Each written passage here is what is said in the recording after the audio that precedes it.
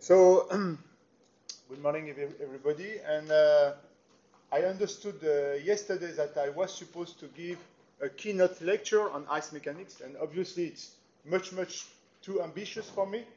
So I will just try to discuss and introduce some concepts and tools that maybe can be useful in the context of calving.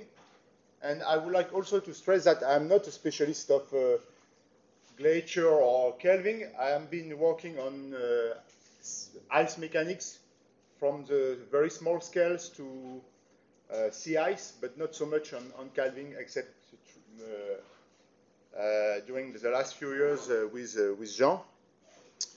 Okay, and as it has been already stressed, if you want to know almost everybody about ice mechanics, this is the reference by Alan Chilson and Paul Duval. Paul, who received the Seligman crystal last week, but Paul essentially describes the creep of ice, and I will today essentially speak about the fracture of ice, which has been described in this book by Alan Chilson. Okay, so as this is a kind of introduction, I will start with really the beginning. So if we are speaking about mechanics, we start from the Newton's second law, and then we will consider deformable bodies. And then we have two choices. Either we can consider that the materials remain continuous or not. So if you consider that the materials can be continuous, this equation translates to the well-known Cauchy equation. And if you add some more hypotheses, like, for example, the fact that the materials is incompressible and is a Newtonian fluid, you will get the Navier-Stokes equation, for example.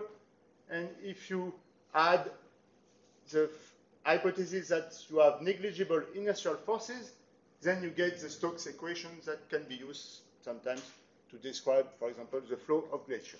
But I will not discuss this problem today, but instead I will consider the case essentially when we have we applied the load at a very high rate, and in this case the material can be considered as elastic brittle, and in this case the way to deform the material is through the creation and propagation of fracture. And so in this case, you can no longer consider that the material is continuous, except with some specific tools such as damage mechanics that I will explain later, present later. But we have to use different tools such as fracture mechanics, or sometimes in case of sea ice, for example, here we can use granular mechanics. Okay, so first some definition. What is brittle behavior? What does it mean, brittle behavior in mechanics? So if we consider a lab test, you take a piece of ice and you compress it at a different rate. If you have an absence of significant inelastic deformation before the failure of the material, you will consider that your macroscopic behavior is brittle. You are not able to detect any kind of significant plasticity or creep. Another definition is just the presence of fracture or fault. So this means the creation of new surface in your body. And so this implies that the continuous description in this case becomes problematic, because actually your body is separate into different parts. And so if you want to keep a continuous description, you have to use specific tools such as damage mechanics that I will describe later. But at a more fundamental level, to separate brittle to ductile behavior, you consider that inelastic deformation is either accommodated by the breaking of atomic bonds, so this is brittle behavior, And in this case, this can happen if you apply the load at a very high rate. Okay, this is a fast process, and this is also favored by a lower temperature. But you can have the competition between this breaking of atomic bonds and the motion of dislocation that that carries plasticity, or the motion of vacancies, for example. So in case of ice, this mechanisms diffusion of vacancies is not relevant, but for other materials like metals and so on, it is very important. Sure. And in this case, you have a ductile behavior, but this is a slow process. These are slow processes, and they are favored by higher temperature. Yeah? When you said you apply the load fast, do you mean that the rate of change of imposed stress is large, or do you mean that the imposed stress itself is large? No, the rate of stress you change depends of both are, no, this is a strain rate which is large, but if you applied, so to get a large strain rate, you need to apply the stress at a high rate, or to immediately, for example, if you are considering a creep experiment where the stress is constant, you have to impose a large stress. But this is, this is essentially in terms of rate of deformation. Yeah, consider slow or fast. But you do not necessarily impose the strain here. You can impose the stress, but the result, when I say fast or slow, it's in terms of strain rate.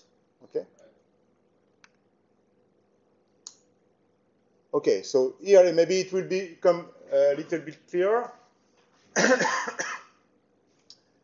Here is a kind of deformation curve. So you have, here is the stress versus the strain. So here this is a kind of test you can do applying a constant strain rate to the sample of ice, for example.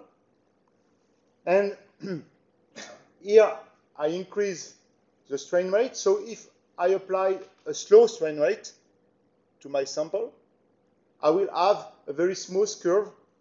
Okay? So this is the kind of ductile, macroscopic ductile behavior. Okay? And as I increase the strain rate, I will have a transition from ductile to brittle behavior. And in case of brittle behavior, I have almost a linear behavior, so without any inelastic deformation until failure, sudden failure of the material. And this behavior is dependent on temperature, strain rate. So strain rate is this one. So if you increase the strain rate, you are going from ductile to brittle behavior. And the effect of temperature is the reverse. So if you increase the temperature, you are going from brittle to ductile behavior, just because the slow processes that allow ductility, like dislocation motion or vacancies, diffusion, and so on, they are favored by higher temperature. And so this means that in terms of time scale, the brittle processes are at small times, occurs at small time scale, and the ductile processes occur at long time scale. Okay, so from laboratory experiment, we know at about which strain rate we can see the transition from ductile to brittle. So this is for intact granular ice, I mean without any defect. Freshwater ice prepared in the lab. And if we apply tensions, the transition strain rate is around 10 to the minus 4 per second. And under compression, it's 10 to the minus 3. So this is an order of magnitude. And this will maybe depends on also on the grain size, on the amount of impurities. It also depends on temperature, obviously. But at least you have the order of magnitude here. Okay, so now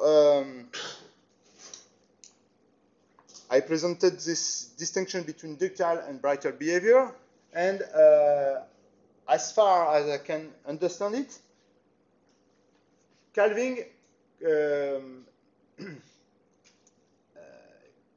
the problem of calving, you have propagation of fracture within a non-Newtonian flowing body. So the problem is that, can we consider the material as being brittle because we have cracks, or as being ductile because we have glacier flow? Or is it possible to separate these two things? And I think this is the main problem here. And this problem is not trivial. It's not trivial even in current development in mechanics. And so the way to deal with that so far is to try to separate the time scales between long time scale where a material is flowing as a non-Newtonian fluid, or short time scale where it can be considered as an elastic body with fracture propagating in it. Okay, so a few concepts about fracture now. So if you consider a pure material without any defect, no grain boundaries, just a single crystal, perfect single crystal, and you want to break it, so you just pull on it, and from theoretical calculation, you can get theoretical strength needed to break the crystal, and this theoretical strength is roughly your Young modulus divided by 10. So in case of ice, it would mean 1 gigapascal, whereas when you break ice in the lab, you get something like 1 megapascal. So you have 3 orders of magnitude of difference between these two, between the reality and the estimation.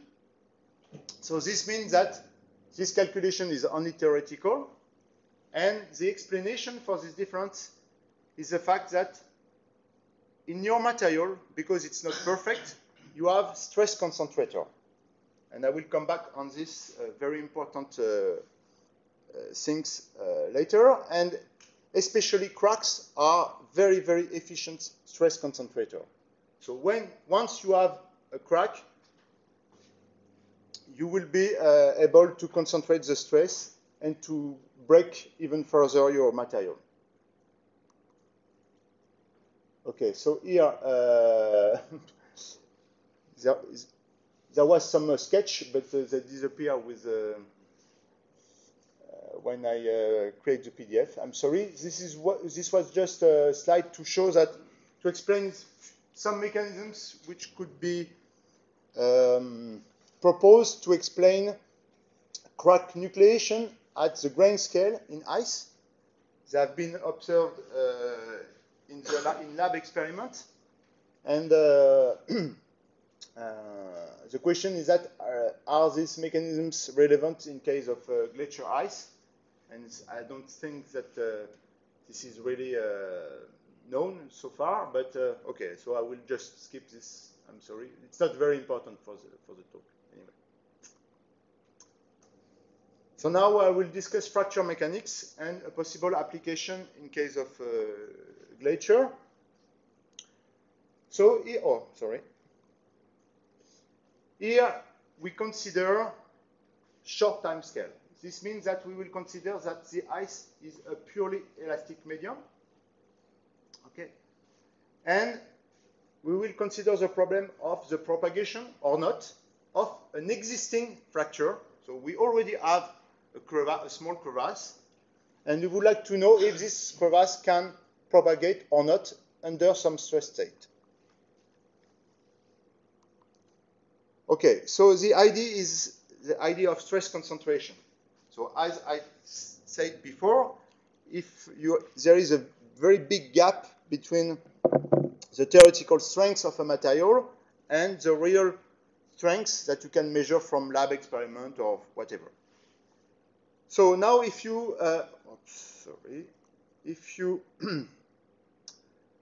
add a defect like a hole, just a hole, so you have your material and you have a hole inside, and you pull on this material, you will have a stress concentration in the vicinity of the hole. This is very well known from the beginning of last century. But then, okay, see, if the hole is just perfectly circular, the stress concentration is just by a factor of 3, so it's not that much.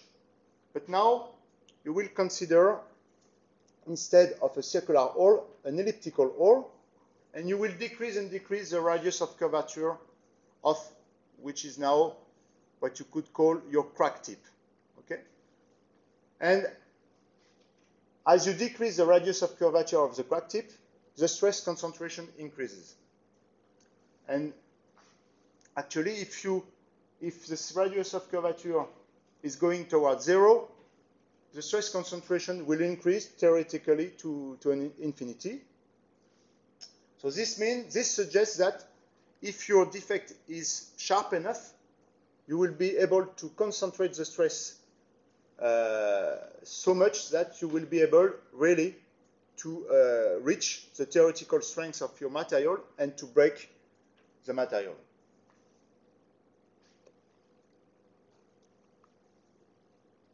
So this is the explanation why a crack can concentrate the stress and allow to break the atomic bonds. But now we need a criterion to decide whether the crack, an existing crack, will propagate under some stress state or not. So the first approach to deal with this problem was done in the 20s by Alan Griffith from a kind of thermodynamic approach. So he considers that there is, when you create a crack, you create new surfaces in your material, so you spend surface energy. So this surface energy is proportional to the new area that is which is created. So it increases with the length of the crack, like this. But on the other hand, when you propagate the crack, you will release elastic energy. And this release of elastic energy is nonlinear. It's like that. So now, when you calculate the balance between the two, at the beginning, when the crack is very small, it's not favorable to create, to propagate the crack, to make the cracks larger. But if the crack is large enough, then it is favorable in terms of energy balance. And there is one specific crack length from which the total energy balance is negative. So this means that when you start to propagate, it's more and more favorable to propagate. So you have an instability, and your fracture will propagate in an unstable manner. Okay. So this is this was the first criterion proposed to explain the propagation of a fracture in an elastic medium. But this is not really convenient for a material scientist because you never measure energy or surface energy in your samples. So it's much more convenient to speak in terms of stresses. So that's why the linear elastic fracture mechanics was introduced in the 50s. And so here we can consider three classical modes of failure. Mode 1, which is just pure tension, and mode 2 and 3, which are shear mode of failure. But generally, in most material, only mode 1 really occur at the small scales. And I think that in a case of Kelvin, where we consider crevasses that are opening under longitudinal stresses, this is a relevant case. So in this case, we consider not energy or surface energy and so on. We consider stresses. So it has been shown that at the tip of the crack, you have stress concentration because you have these cracks, and this stress concentration can be written like this. So this is a function of the angle here, it doesn't matter. The two important points are here. The first one is that the stress, there is a stress singularity, so the stress is increasing and becomes theoretically infinite at the crack tip. And the singularity is in R minus 1/2.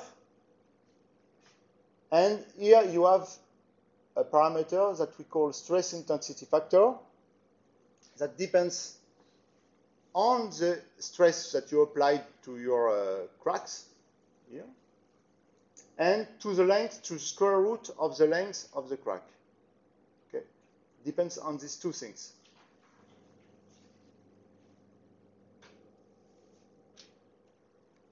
And then, if we want to make the connection with the Griffith criterion, it has been shown that you can relate the energy release rate of Griffiths with the stress intensity factor and the Young modulus. And so the Griffith criterions can be expressed in terms of stress intensity factor, which is much more convenient because it is expressed in terms of stress and crack length, things that you can measure or estimate. And you have this criterion for fracture propagation, which is that the stress intensity factor should reach some critical value, which is a physical parameter, materials-dependent parameter, that we call fracture toughness. And so in ice, it has been measured in the lab, and this fracture toughness is about 100 to 150 kilopascal meter 1/2. And now this graph here is very interesting because this is a graph proposed by Ashby in 1989, where it plots the fracture toughness as a function of the Young modulus for many materials. Okay, this is log-log scale. And here it's a theoretical line, and below this theoretical line, you cannot have fracture toughness value are forbidden below this critical line. And ice is here, okay? And you see that it's you have an extremely low fracture toughness for ice. Here are glasses, for example. Glasses are also very brittle materials. So ice is as brittle as glasses. And the things which is really strange and fascinating with ice is that ice remains brittle even very close to the melting point. And this is very special because if you consider, for example, metals, metal at 900 degrees C, it will be completely ductile like chewing gum, okay? But in case of ice, you can still propagate brittle fracture very close to the melting point, even at -1 or even almost at 0 degree C. Okay, so this is very special. Okay, so now few words, because I'm not a specialist of that, about the application of fracture mechanics to crevasse formation and calving. And fracture mechanics has been used in the past by different authors, starting from Smith in 1976, to essentially to try to estimate the maximum depth of crevasses given certain state of stress. So generally, the author considered that the state of stress is a superposition of two things. First one, a longitudinal opening stress, which results from a velocity gradient at the surface of the glacier, and the cryostatic pressure, okay, which is counteracting the opening of the fracture of the crevasse. And then you can use this time to you will use fracture mechanics as a crack arrest criterion and not a crack propagation criterion. And depending on the, okay, you can use this kind of criterion or this one. But the important point here is that, at least qualitatively, this kind of approach can explain several things. The first one is that if you are far from the glacier front, you will have the effect of cryostatic pressure, and this will limit the crevasse penetration. So that's why the surface crevasse cannot go to all the glacier. But then when you approach the glacier front, this cryostatic pressure vanishes, and so this will maybe allow the crevasse to propagate downwards and maybe to trigger calving. You can also explain from this kind of approach that if you have water inside the crevasse, the water will compensate the effect of the cryostatic pressure, so it will allow the crevasse to penetrate more than in the classical case without water. And from this kind of approach, you can also deal with some more sophisticated problem like the stress shielding between neighboring crevasses, if you have many crevasses which are parallel between each other, and so on. So it seems that fracture mechanics can be quite a useful tool to describe this problem of crevasse propagation and maybe also calving. But still, there is a problem, because now if you consider this fracture propagation criterion, and if you put numbers inside this criterion, we know that the fracture toughness of ice is about 150 kilopascal per square root of meter. And if now I consider longitudinal tensile stresses at the surface of glacier around, let's say, 50 to 100 kilopascal, then to start to propagate the crevasse, I need a crevasse depth at initiation from, let's say, about few meters, from 1 meter to few meters. So now I have to explain how I can propagate a crevasse down to few meters, because it seems that it's not possible to, fracture mechanics does not allow to propagate crevasse from the very beginning under the stresses which are observed on glacier. So we have to introduce another mechanisms to go from the crystal size to few meters at least. So in this case, you can imagine different mechanisms. The first one is that you could have purely ductile crack growth that you can have, for example, in very ductile materials like metals at high temperature. So in this case, even if the load is not very large, you can break the materials because you have diffusion mechanisms and voids grow and so on, which are at play. But this kind of mechanisms does not exist on ice. That's for sure. It has never been observed, and there are theoretical arguments to say that it's not possible. So we have to find something else. So one possibility is subcritical crevasse growth, and I will discuss this a little bit later. Just now, actually. So what is subcritical crack growth?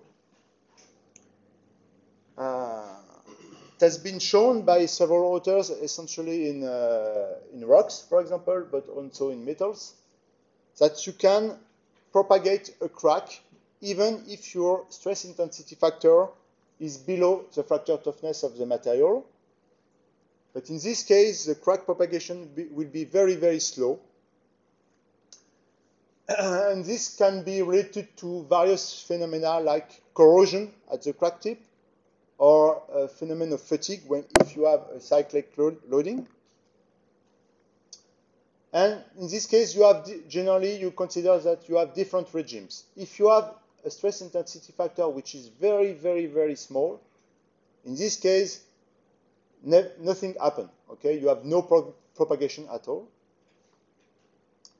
But then the most interesting regime is this one, where the crack growth speed, V, will be a power law function of the stress intensity factor with the exponent, with a very large exponent. This means that the sensitivity of crack speed to the stress intensity factor is very large. So when your fracture is small or the stress is small, you are growing very, very, very slowly. But then it increases and increases and increases. And if your crack length increase, the stress intensity factor increase. So you are going like this. Sometimes you can have a saturation, but it's not important here. When, for example, if your subcritical crack growth is controlled by corrosion, and if the corrosive species cannot diffuse to the crack tip fast enough, you have a kind of saturation. And then you reach, finally, the fracture toughness and the classical instability described by elastic fracture mechanics. So the question now is, can we have subcritical crevassing? And is this mechanism able to explain the fact that we can propagate crevasses in a stable manner? So to illustrate this, I consider measurement performed in Zurich by the group of Martin Fuchs and Antoine Parlon at the time.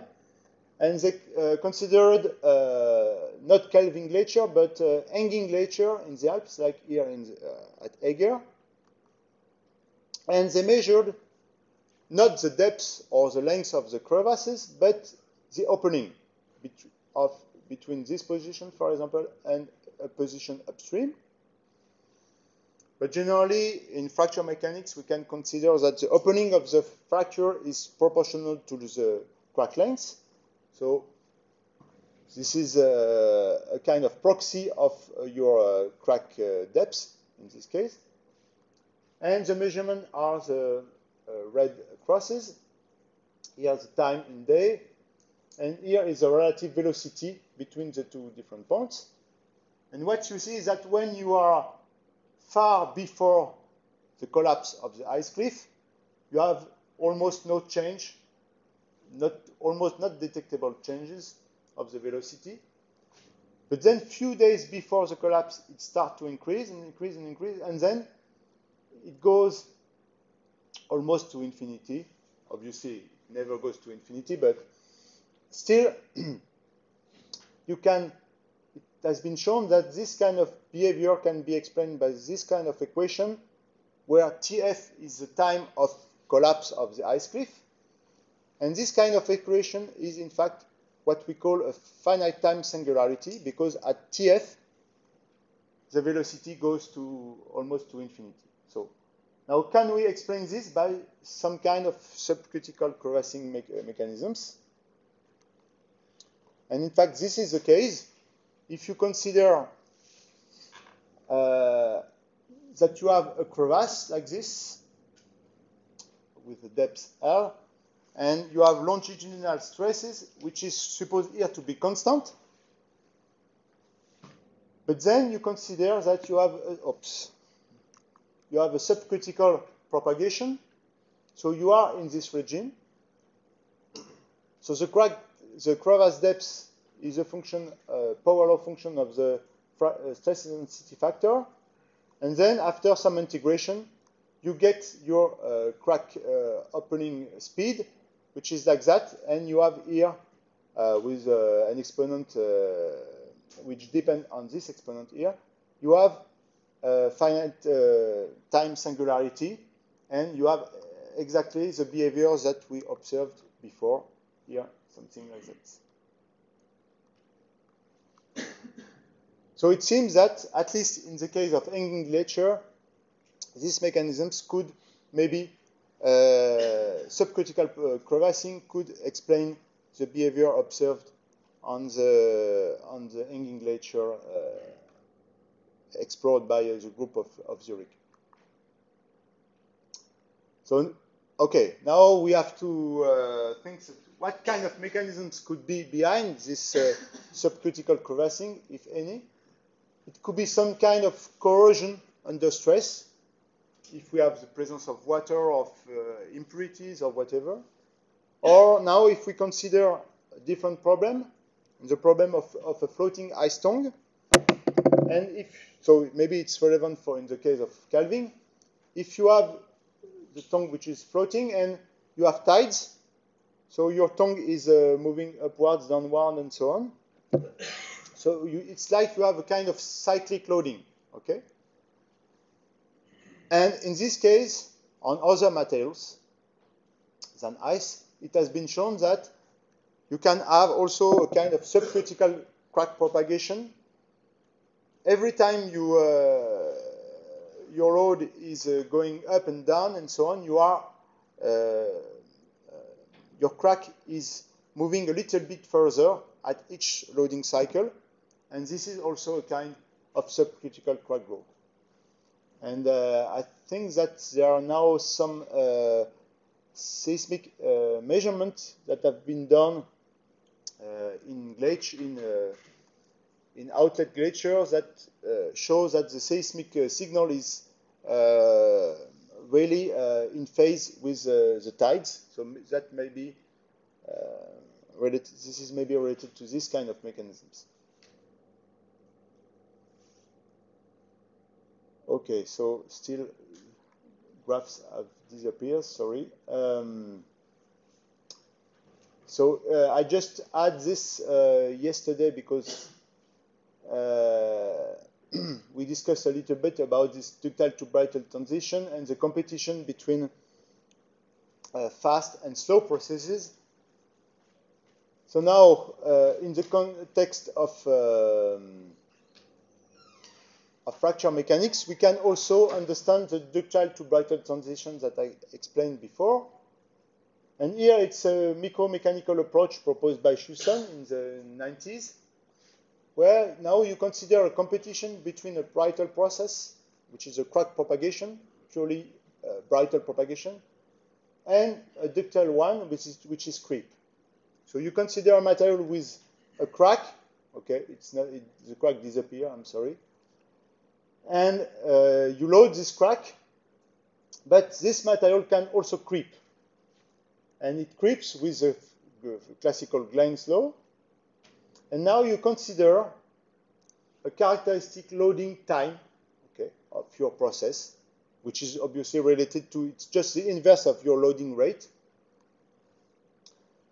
And then, starting from this loading time, you can define the size of the creep zone ahead of the crack tip, which is defined by the fact that your strain dissipated by creep, which is a function of the time, obviously, through this equation, will be equal to the elastic stress.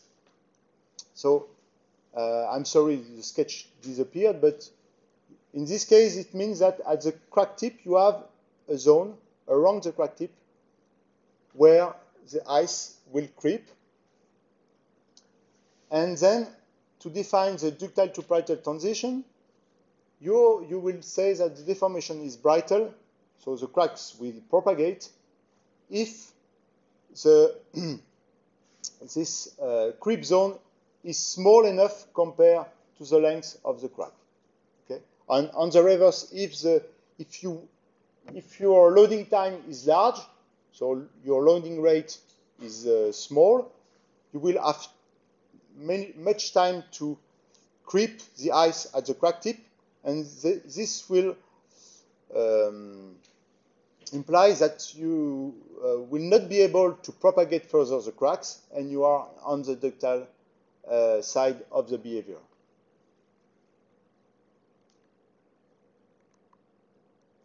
Okay, so far I discussed fracture mechanics. So in fracture mechanics, we consider the presence of one fracture, one crevasse, and we try to understand if this crevasse can propagate or not under some stress state.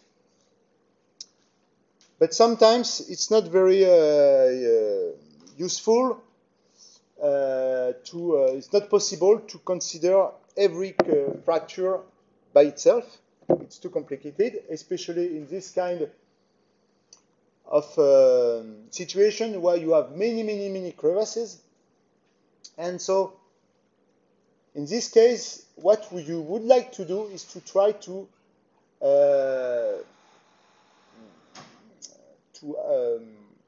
deal with the field of crevasses and to homogenize all these crevasses. And this is the tool to do that is damage mechanics. So the question we can ask here is that, can we deal with fracture or crevasses while keeping a continuum mechanics frameworks? Okay, so this time we do not consider any more fracture mechanics. We want to keep a continuum mechanics framework, and this is very convenient, for example, for numerical modeling. And from these tools, we will be able maybe to describe the effect of fracture on the creep of ice, and maybe the ultimate goal would be to simulate the subcritical crevasse growth from this kind of mechanisms. So what is damage mechanics? So here there was supposed to be some cracks in the material here. Anyway, you can imagine that here you have small cracks everywhere in the material. So damage mechanics have been introduced first by Katchanov in 1958, and then it has been developed a lot, especially by the French School of Mechanics, Chaboch, Lemaitre, and so on. So here you consider a piece of ice or a piece of materials with a lot of small cracks, which are not visible here, unfortunately. And you load this piece of material with some force, F. And if you only consider the apparent surface of the material,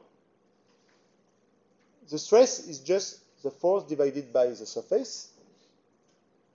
But actually, because you have cracks in the material, the load is applied on a reduced surface of real material, which is S-style here. So the effective stress, which really works on the remaining atomic bonds, is F divided by this reduced surface. And this is the effective stress. And you can express this in terms of a damage parameter, which is 0 when there is no cracks, and which is 1 when the material is fully broken. Okay? And then the fundamental assumption of damage mechanics is that the rheology of your materials, which is just a function of the strain function of the stress, this rheology can be described through unchanged constitutive equation of your undamaged material, but using the effective stress instead of the apparent stress in your equation. So this is really the fundamental assumption of damage mechanics. And there are also underlying hypotheses which are very important. And the most important one for me is that for this kind of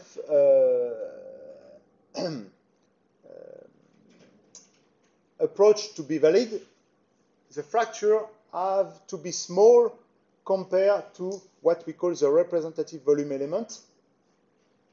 So in here, if this is my representative volume element, the crevasses have to be small compared to this one. So this means that you have a limiting size. You cannot use damage mechanics down to the scale of the individual cracks. The fractures have also to be randomly distributed, and in theory, they do not have to interact between themselves. But still, if they interact through redistribution of stresses and so on, you can take this into account in damage mechanics.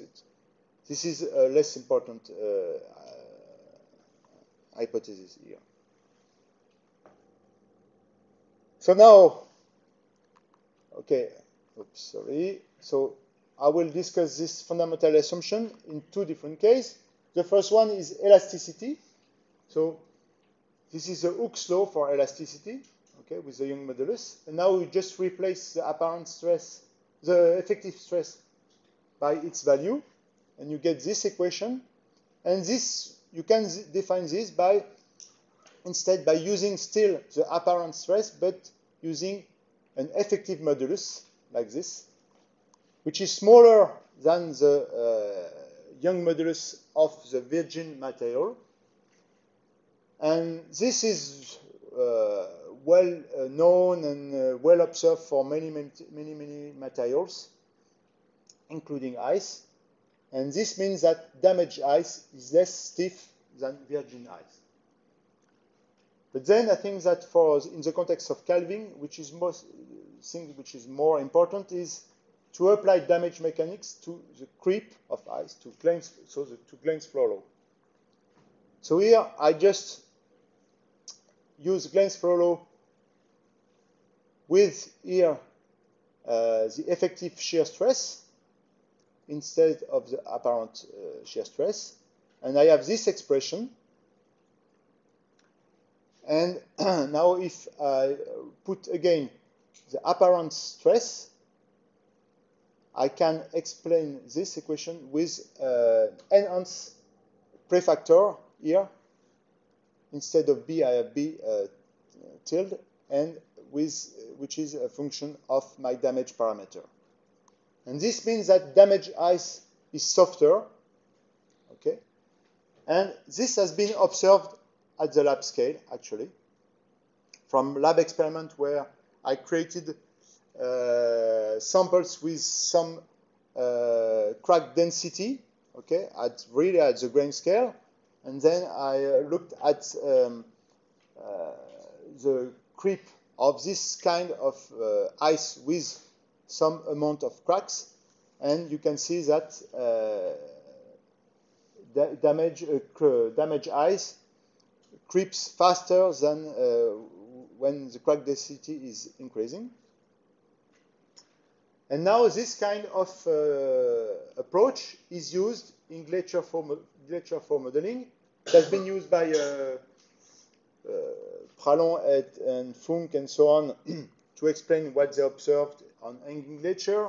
And as you know, it is now more and more used in the context of calving. But to use that in the context of calving or in any kind of context, you have to define a damage criterion. So how you will modify your damage parameter. Okay? So this damage criterion has to be expressed anyway in the principal stress space and not strain. Okay, this is very important because the stress and not strain are breaking and damaging the material. So a general formulation can be like that. So this is a time evolution of your damage parameter. This is some criterion in the principal stress space, and this is just some constant, some enhancement factor. And here I just mentioned that I have seen in the literature that some criterion, like the von Mises criterion or the Ayers criterion, have been used in the context of calving and damage of ice, and I don't think this is really adapted because von Mises criterion is a criterion designed to describe the plastic yield of material. Okay, so it has nothing to do with damage. And in case of Ayer's criterion, it has been used essentially to describe the damage of materials, but where the damage occurred through cavity growth and ductile failure, like this kind of things, which is not relevant for ice. So that's why with Jean we propose something much simpler, much more simpler actually, and we just say that the damage rate is just proportional to the distance between your effective stress state, which is, for example, here, and some threshold in tension. Okay, but this can be discussed. Okay, so now I'm close to conclude. So to try to finally to try to answer to the question I asked previously, can we describe the effect of fracture on ice flow? So at the lab scale, the answer is yes. And at the geophysical scale, yes, maybe. There are some recent work that shows that it might be relevant.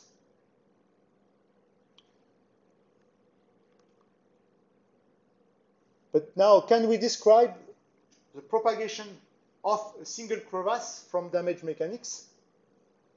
The answer is more ambiguous. So in case of subcritical crevassing, we could say to some extent, because here is the result of simulation performed by Pralon and Funkt on an hanging glacier. And here you see the damage that propagates downwards. And this propagation of damage mimics the propagation of a crack, okay, of a crevasse. But here it's important to say that here we are not able to describe the geometry of the crack itself because we are still in continuum mechanics, so we do not crack the material, we just damage it. But at least to give you an idea of the depth of at which the ice is damaged and so on, it seems to work. And finally, can we use damage mechanics to describe the unstable crevasse propagation? And the answer here is clearly no, because here elasticity and stress singularities at the crack tip are essential. So in this case, if you want really to describe the unstable propagation of crevasses, you have to use linear elastic fracture mechanics. You cannot use damage mechanics. And I think this is the end. Thank you.